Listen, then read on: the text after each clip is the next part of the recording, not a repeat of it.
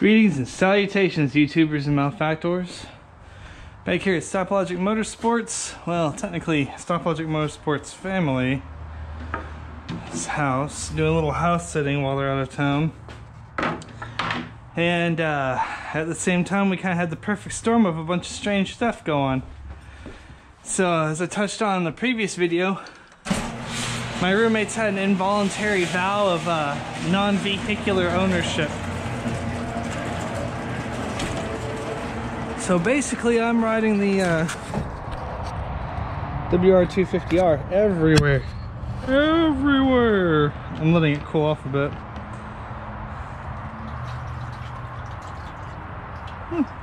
Dang. So there's quite a bit left. Keep an eye on how much gas I use. I ran into a slight snag. I lack carrying capacity on this bike. So as you guys know, I used to have a Africa Twin. That's still warm. And it had cases, saddlebags. And well, this bike does not. However, we're going to search to remedy this issue because I've got to somehow manage to carry my cold and wet weather gear and a change of clothes for the rest of the week. So we're doing the Tusk Traverse Pannier bags, and I actually had the small, which the extra small is what comes with the kit. I got the small thinking it would be like a bag of reasonable size, but my god, that was a humongous bag. If I have to get that one out, I will. And we're going to follow some basic installation tips and instructions today and see if I can get these things on here in a timely fashion and then go get me some clothes to wear to work tomorrow.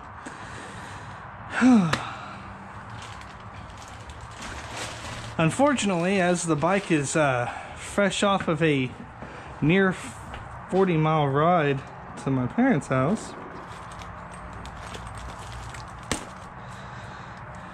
and they're a little too warm to be really tossing a bunch of nylon on around the exhaust.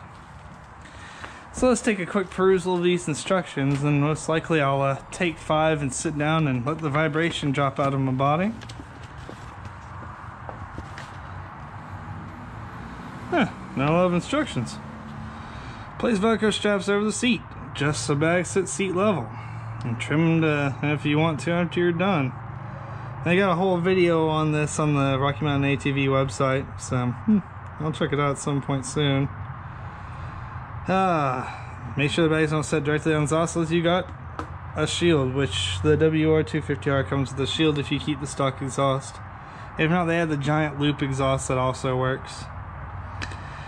And we attach hooks under the fender, pull straps tight.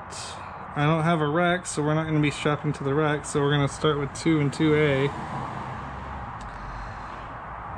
Push towards front bike, increase tension, little D-ring, buckle, bag pull tight.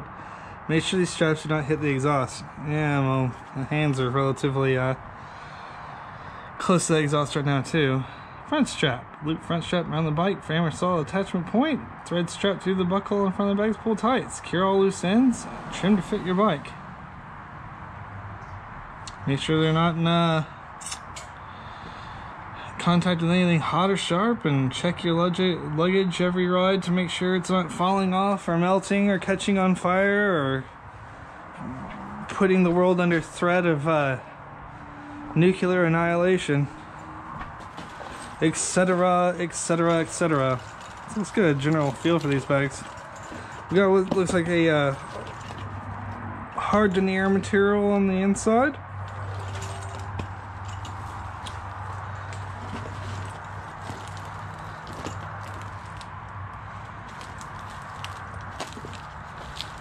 I think these might be on backwards. Yeah, that's on backwards. That kind of makes sense.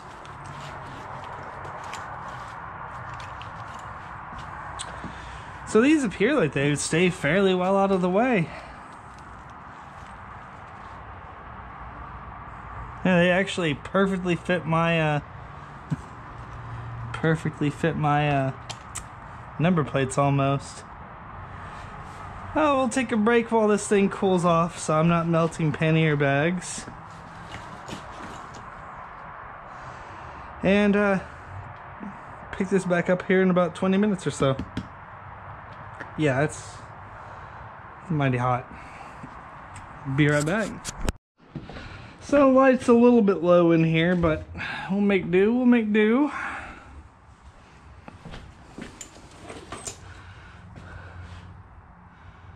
Let's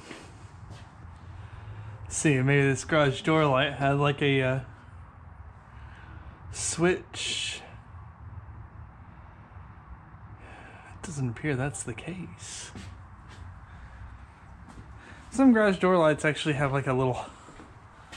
no, those are one button lights. Alright, never mind. So we're going to kind of do this in the dark. Anyways. So, recommends that you use your fender hooks here. Guessing what it wants you to do is hook onto the subframe.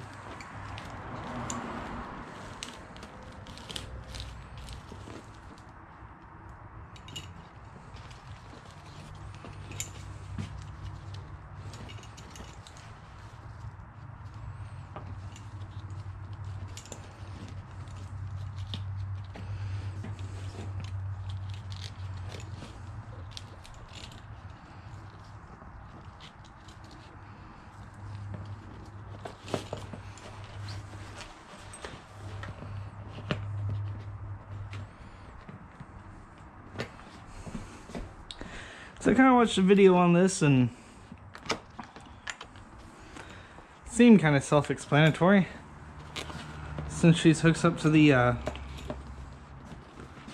sides of the fender, which I reckon makes some sense to me. Oh, okay. I see. A little easier to do in some actual light.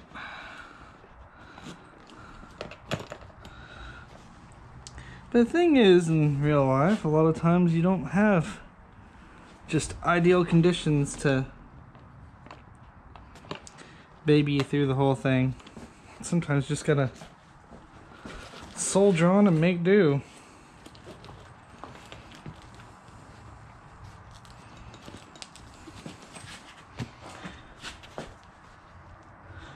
All right.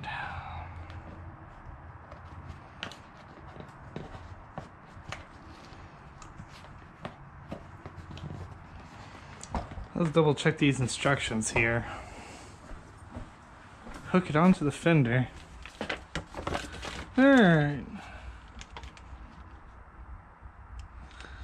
Adjust bags to set level.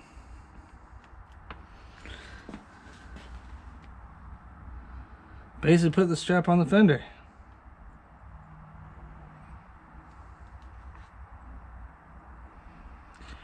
Ew, okay.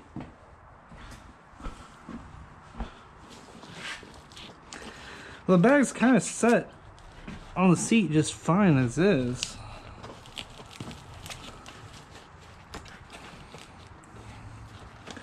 So basically these hooks here let you move your straps back. But I don't want to move these things too far because we got the pipe here.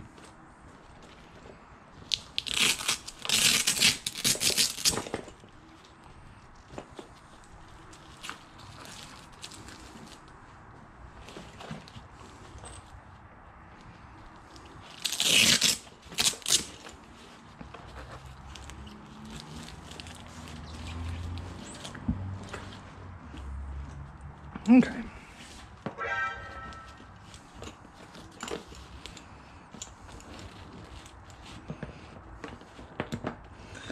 Yeah, really the best place for this strap to sit is over here, so.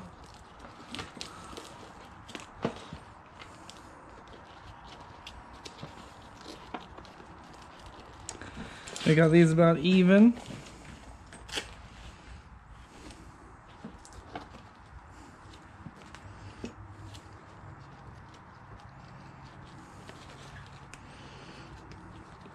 And at this point, don't cinch it down like super tight, just start laying the foundation for you cinching it down, because you're going to want to cinch everything down when it's all wrapped up.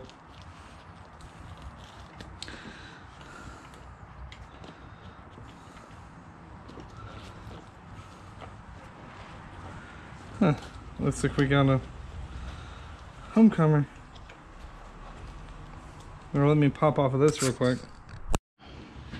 Alright, so the instructions say to put this thing to where the straps are relatively tight on here. And now we're going to try and figure out how the heck we do the front. Front strap around the bike.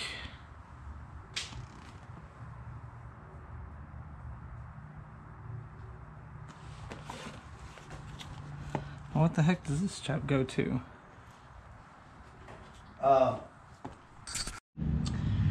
Alrighty, so it looks like we take this front strap here. Goodness.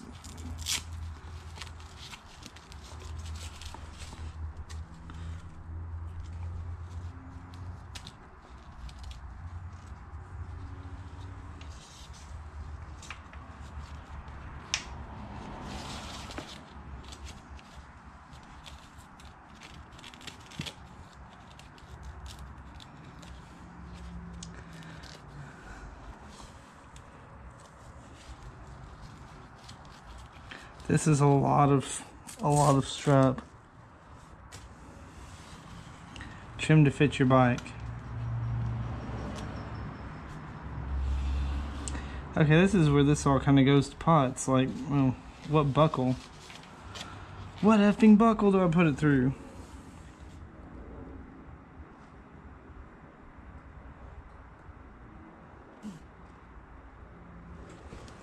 Okay, so we thread the lower through the frame.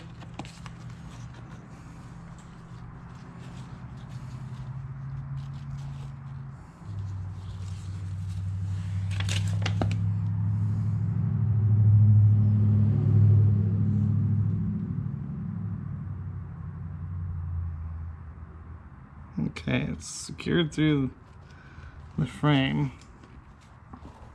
So what buckle? I'm guessing this buckle?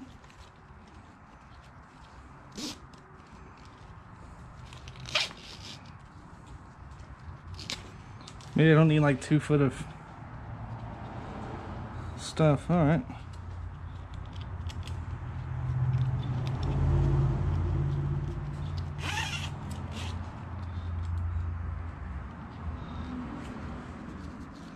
Been a while since I put one of these together.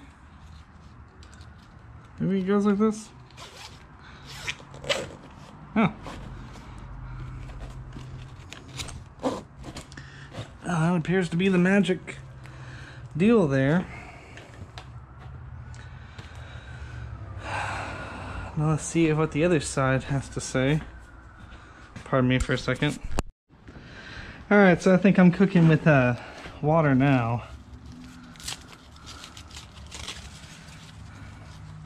I'm guessing this extra strap is really more so for if you wind up with like putting this on another bike and you've just done cut all of this stuff off of here. Or you have a bike with extraordinarily long mount points.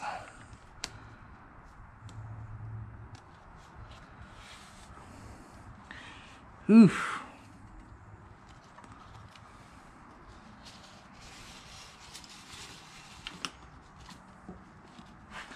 I do the other side.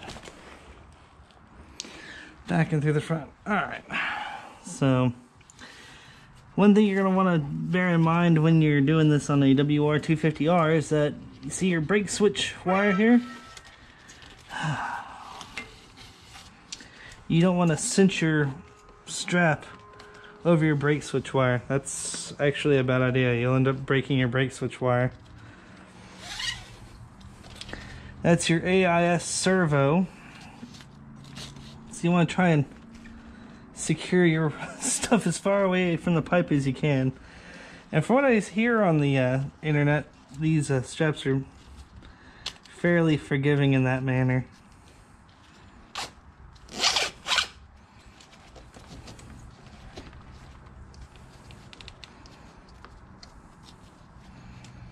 Alright, let's see.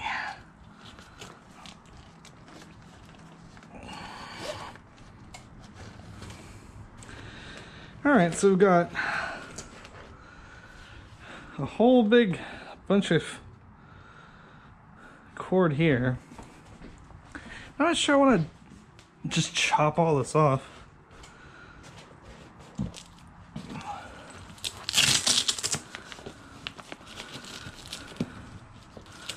And now that everything's kind of cinched down, I just want to like tighten it down even more.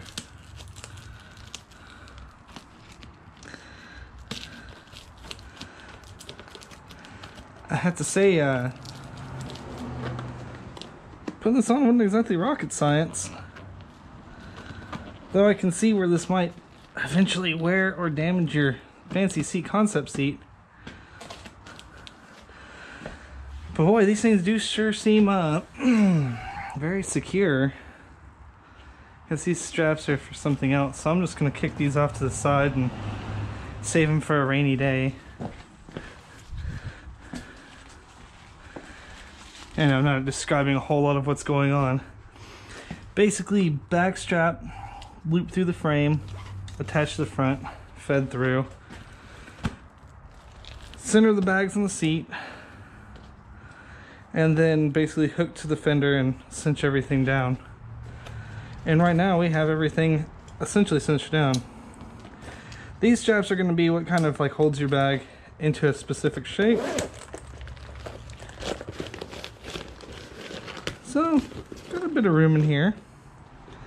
And some stuff for a little bit of side stuff.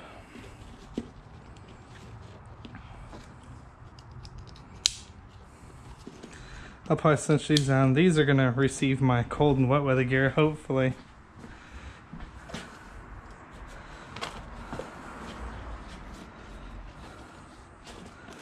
So as of right now, we're going to take this leftover strap and instead of cutting it off like they say that you probably should,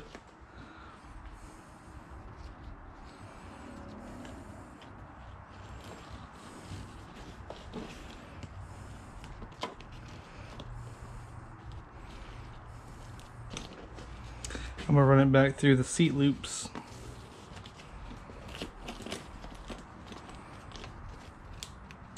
And tie it off.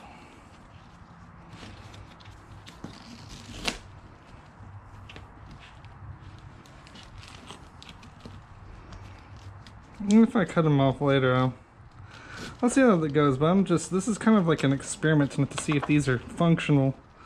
I know they're going to work, but I mean functional is like actual usable storage space. So I have a Joe Rocket, set of wet pants, and a wet jacket to toss in there. I don't think these things are going to hold my, I don't think they are going to hold my tool pouch. That's fun.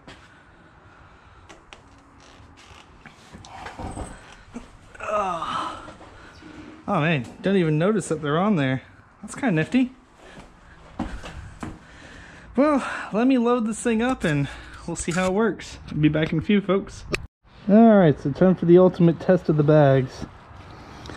We have my 3-layer Joe Rocket stuff. Well, the warm layer is really just like a fleece vest, which doesn't do anything. I'm going to take our jacket here and fold it and roll this bad boy up, see if it fits in the bag.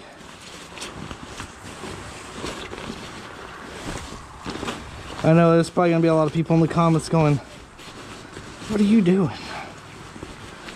Triggering all sorts of folks.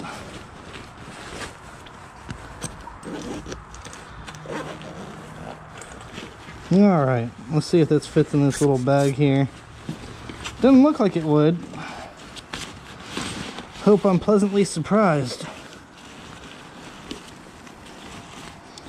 So, okay. Not gonna win any awards for Massive amount of storage. One rain jacket pretty much fills this side, so I'm not going to pack my cold and my wet. They claim on the site it's like 22 liters of storage, but that might be a little bit of an exaggeration. That's a nice way to put it.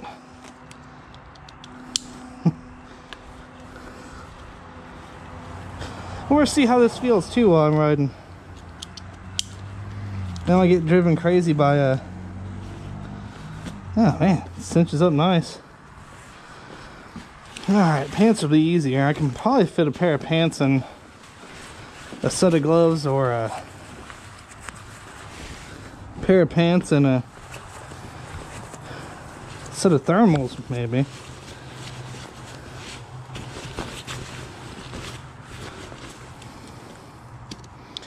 Yeah, I think this is a much lower difficulty level of fitting in here.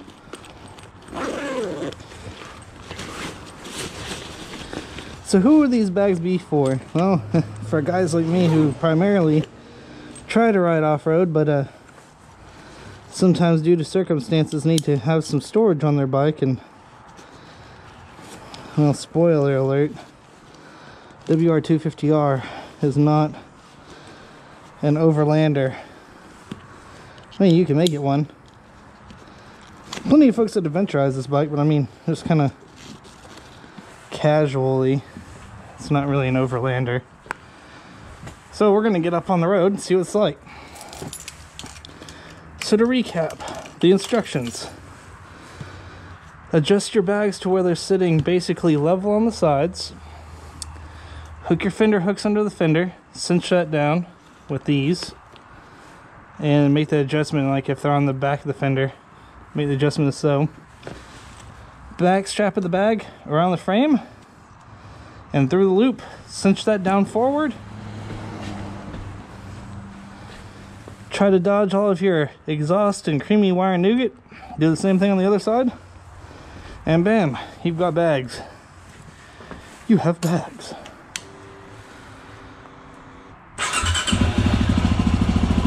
So, time for the test. Will this drive me crazy?